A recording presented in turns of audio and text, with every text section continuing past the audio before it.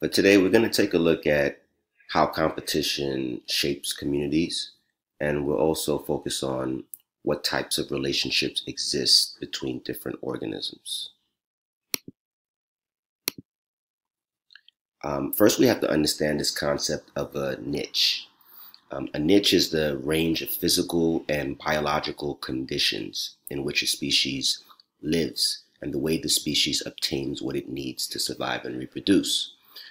You can think of a niche as being the role that an organism plays in its community. So, for example, plants have the role of providing a source of energy or food for the herbivores that eat them. Um, plants plants niche is also, or role is also to convert light energy into sugar energy. So an organism's niche is it's the role or the position that it plays in the environment.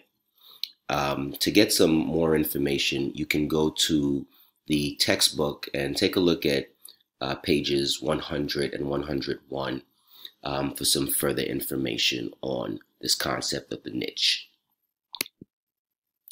Now, competition is an important concept in an environment, in an ecosystem as well. So when organisms attempt to use the same resources in the same place at the same time, there's going to be competition that exists. So, for example, plants are going to compete for water and nutrients in the soil, right? There's a limited amount of water and nutrients in an area, so these plants are going to compete for that. You don't necessarily always think about plants competing. You think of usually of animals competing, but all organisms are competing for resources. So yes, animals also do compete for food, for water, for mates, for reproduction, for habitat. So there's going to be this competition that exists in an environment because of these limited resources. And this idea is related to the competitive exclusion principle, which is basically saying that no two species can occupy exactly the same niche, the same role that they have in exactly the same habitat at exactly the same time. Okay, because there's always going to be this competition. Now we spoke before about all the different organisms that exist in an environment, in an ecosystem, the different types of organisms. And there's certain relationships that are established as a result of all of these different organisms. Now, many of you are familiar with the typical predator prey relationship, and that's where an animal such as also known as a predator captures and feeds on other animals, its prey. So you think of it, like in the jungle, if you have like a lion and an antelope, we think of the lion clearly as being the predator and the antelope as being the prey. So predators are going to affect the size of the prey population and determine where they live. The prey is going to, try to avoid the predator. So depending on how many of these predators there are in the environment, it's definitely going to dictate the population of the prey. There are also other relationships. Once again, we don't think of these types of relationships as much, but there's also relationships between herbivores, which are plant-eating organisms like cows and deer, and the types of plants that they eat. Okay, so that relationship refers to the interaction between these organisms, these herbivores, and once again, the plants that they feed on.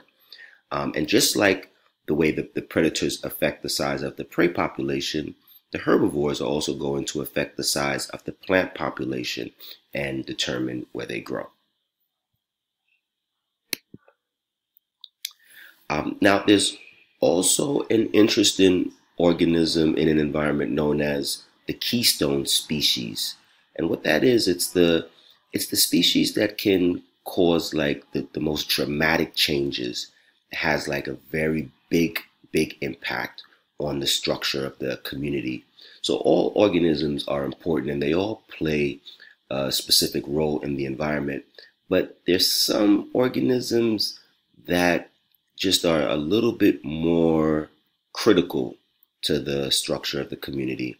So these organisms are referred to as keystone species, and one example of that is a sea otter. Okay, and you can refer to your text for some further information of why these organisms are so critical, but essentially it's because they have such a dramatic impact effect on the community. Now there are other relationships that are established between different species, and these relationships are referred to as symbiosis. So symbiosis is basically, once again, any relationship in which two species live closely together, and there are different types of symbiosis. There's mutualism, parasitism, and commensalism. Now, mutualism is when both species benefit. Each of them gets something positive out of their relationship. Then there's parasitism, where one organism benefits and the other one is harmed. The one that benefits is referred to as a parasite, and the one that's harmed is referred to as a host.